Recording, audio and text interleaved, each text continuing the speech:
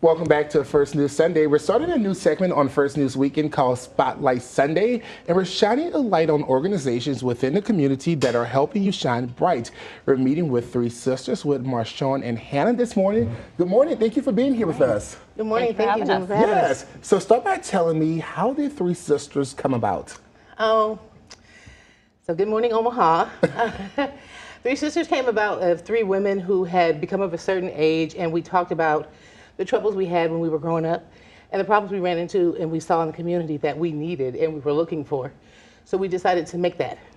And what are some of those problems you were looking for in the community that you decided to make?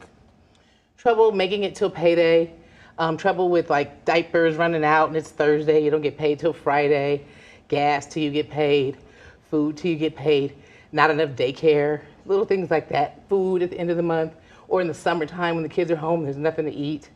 So we just decided to be that. And Hannah, talk about who receives these services that you guys provide. Yeah, so the community actually receives these services.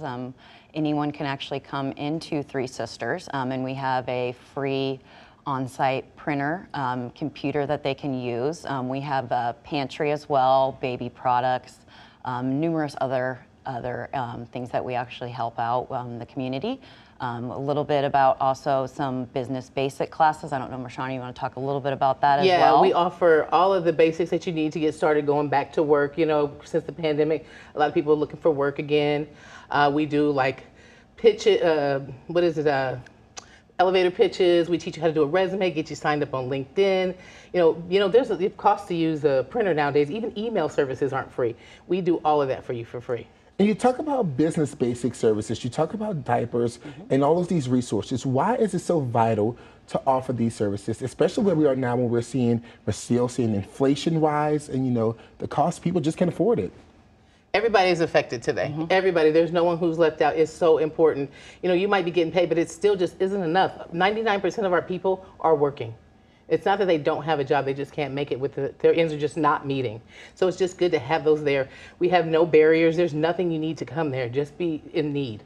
And I know that with diapers and stuff like that, you do have stock somewhere, or how are you getting these resources to you, or where are you holding them? We have a storage facility, but people donate. We have great people who have just donated thousands of diapers to us.